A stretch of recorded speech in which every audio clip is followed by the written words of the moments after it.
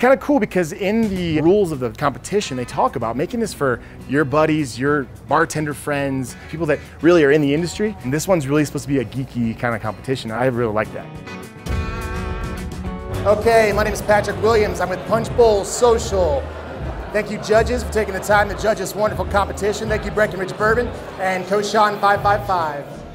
This is PBR, Breckenridge Bourbon, lemon, Campari, and sugar.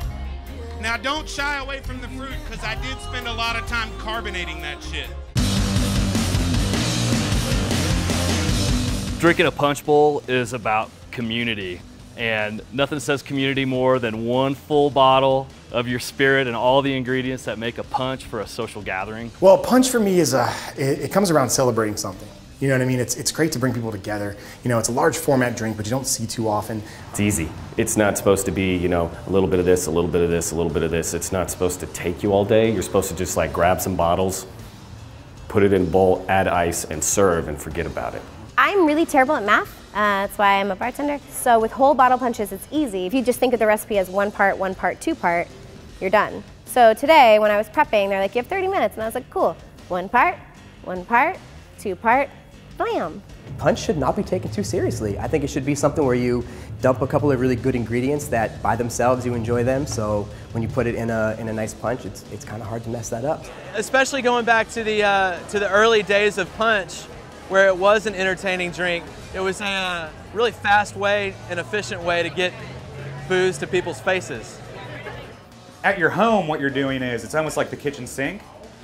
But the beauty of the kitchen sink punch is the fact that in order to make it balanced, and in order for your friends to stay, it still has to be good. So you have all of these ingredients, and you do the best that you can with what you have to make it really, really tasty, so that you guys can have good conversations. Start off a little ladle, you take a sip, they go back for more. And if it's good, you have to make more punch. I don't really follow recipes with punches. I have an idea of something strong and something weak and something sour and something with a little bit of bitterness. The really old adage that rhymes that makes a lot of sense for punch, it's 2 of sour, 1 of sweet, 2 of strong, 1 of weak. 1 of sour, 2 of sweet, 3 of strong, and 4 of weak. Just sweet, sour, delicious. Something I want to drink all day, not just have 1 glass of.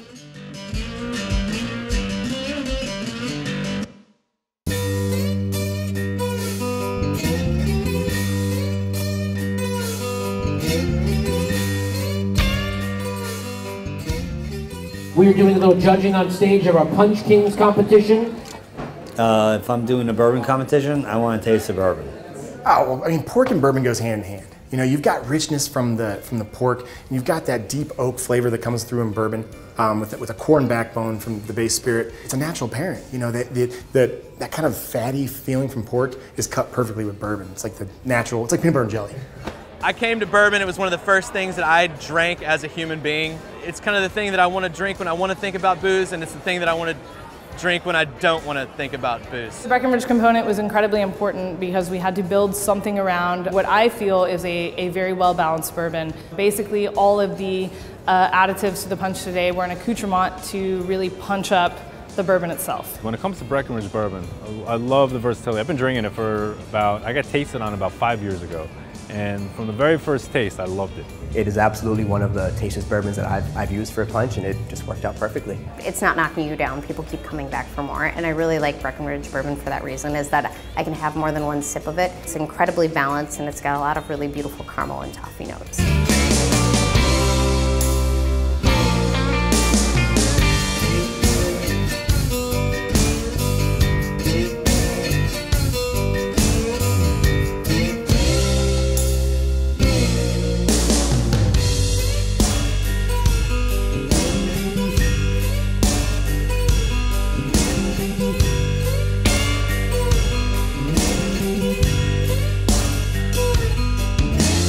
Obviously on top of the 555 10-city tour, within each city we have a competition within a competition.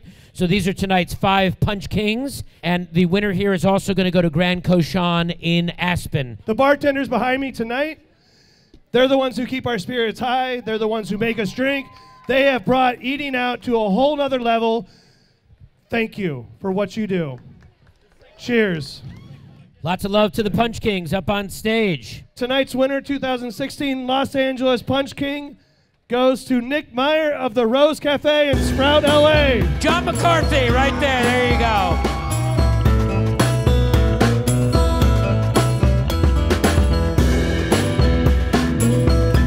Patrick Williams. So the winner of the Punch Kings last call, the grand champion, is going to take home a Breckenridge snowboard. They're going to get bragging rights across the country. And on top of that, they're going to take home a $1,000 bottle. It's a limited edition malt whiskey.